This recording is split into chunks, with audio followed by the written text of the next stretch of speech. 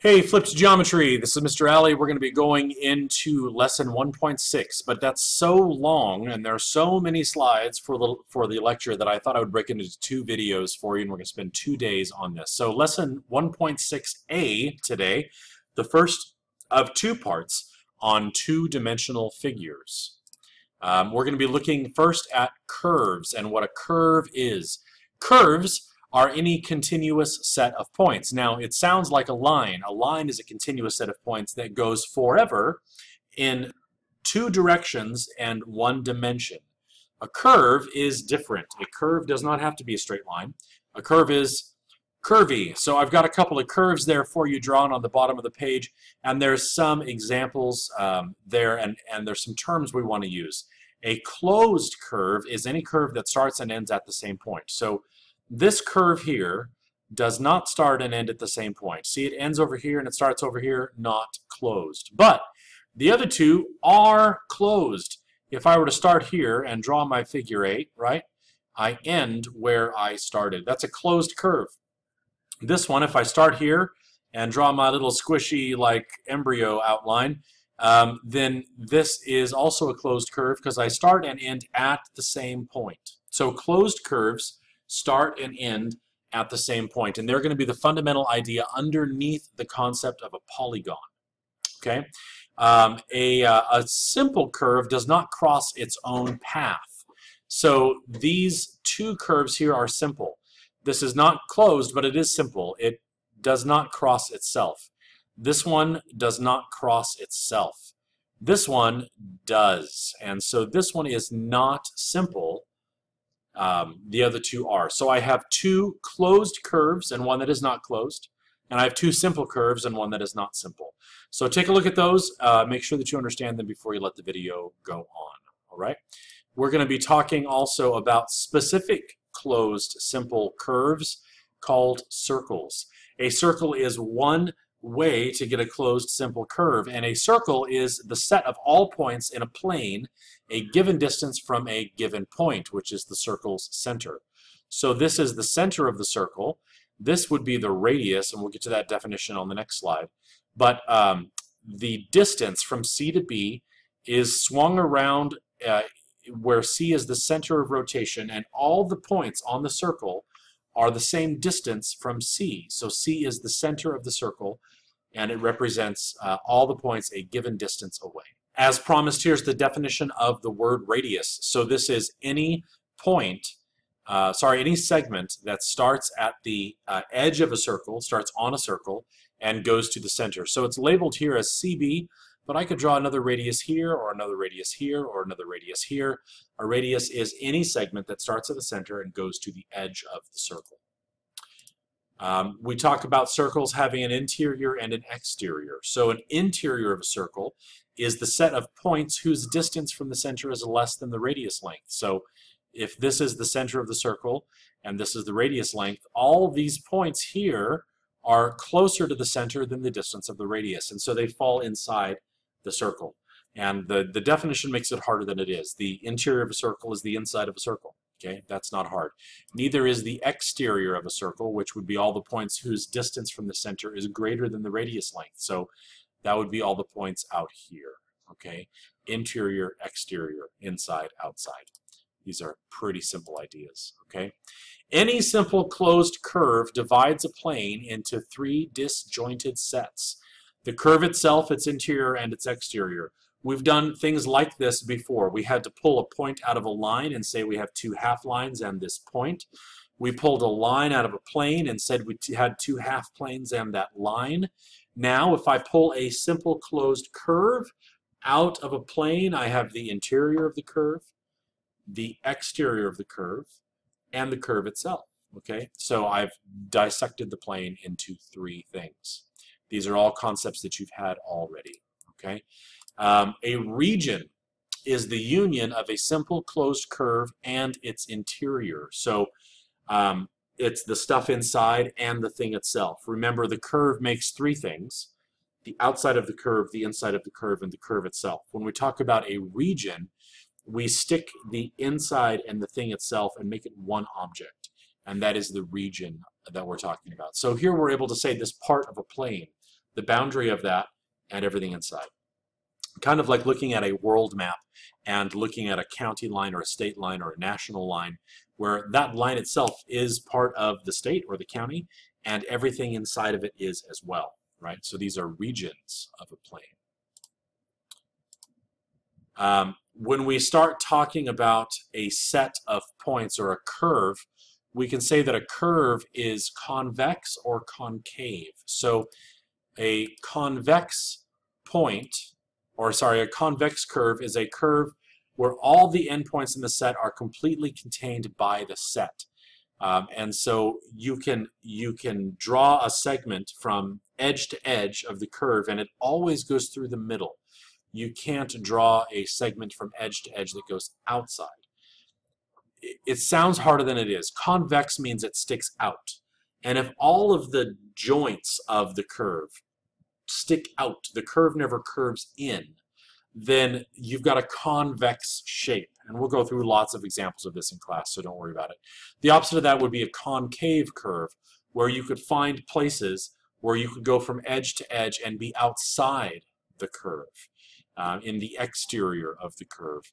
And those would be like kidney bean shapes, or sometimes a star will give you pokey-outy points, convex points, but also sticky-inny parts, the concave part of the curve. And again, lots of examples that we'll go through in class, so don't stress if this doesn't make immediate sense to you. So this conversation of concave and convex curves leads us to polygons.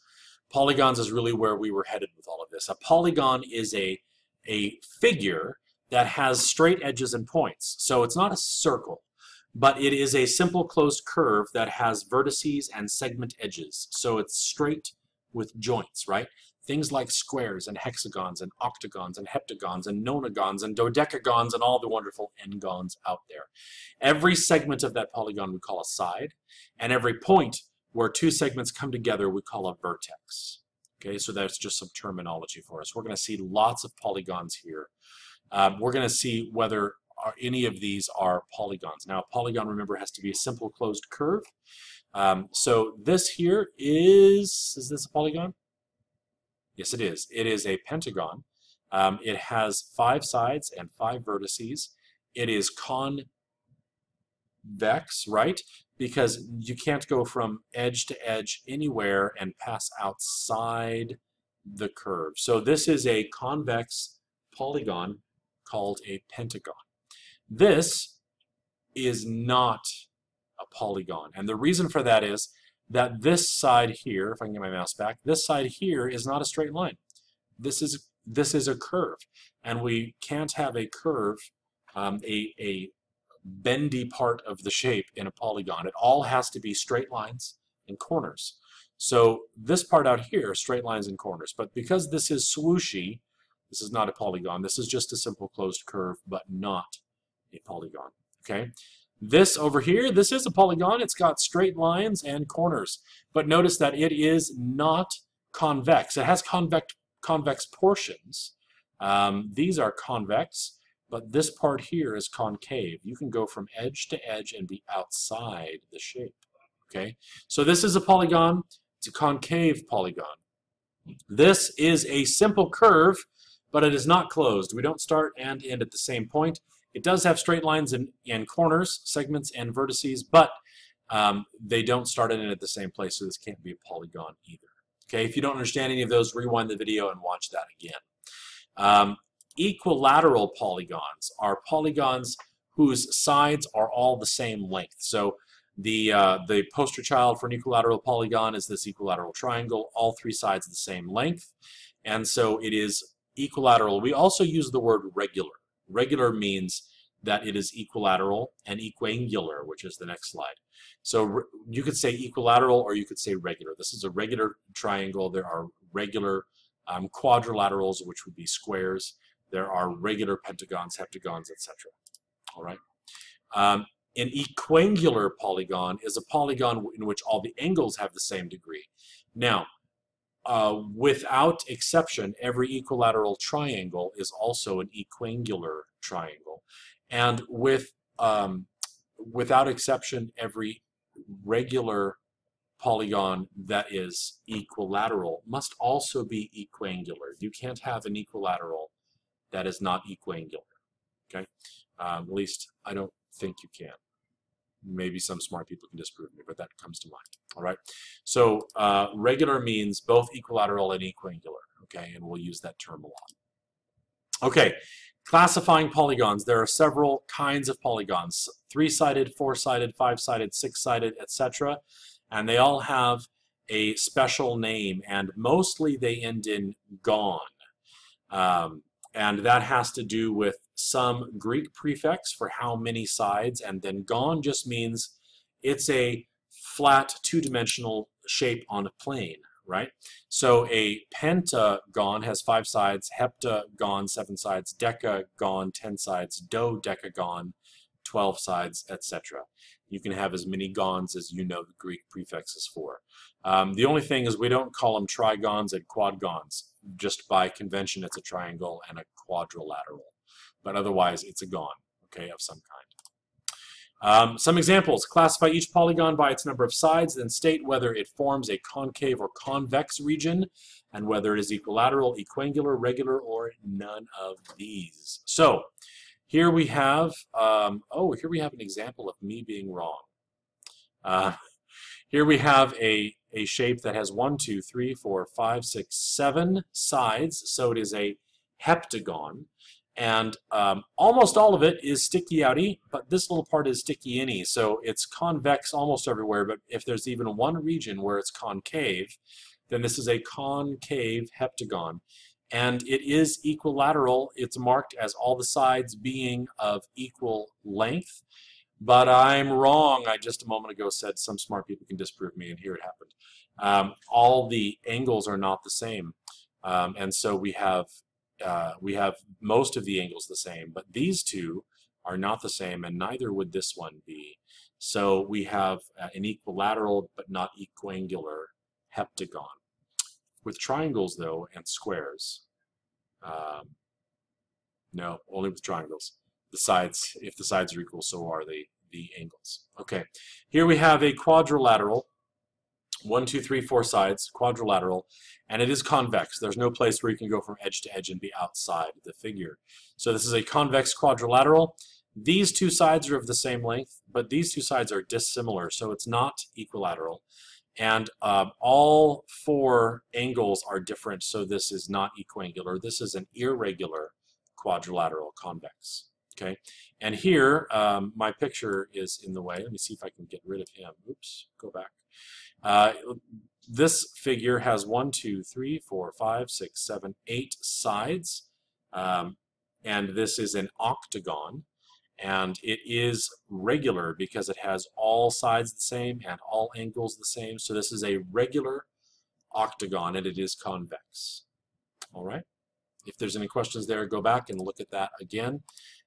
We are going to be talking about how to name a polygon here real quick. Oftentimes, all the vertices of a polygon will be labeled with letters A, B, C, D, E, F, G, H, I, J, K, L, M, N, P, however many points there are. And you always label a polygon listing the vertices in consecutive clockwise order or counterclockwise order. Doesn't matter which way you go around the figure. But don't skip around naming the points, skipping across the figure. Label them going around in a circle around the figure. Okay, and then we can have diagonals. A diagonal is any segment that connects 2 non-consecutive vertices. You can have diagonals in figures with more sides than 4. In a triangle, there's no such thing as a diagonal because every vertex is consecutive. But in a quadrilateral, you can go across the figure, and then in anything more than 4 vertices, you can go across the figure, okay, and get diagonals. And we are done. So that's the first part of lesson 1.6. Let me know if you have any questions. I'll see you tomorrow in class. And until then, God bless you. Jesus loves you, and so do I.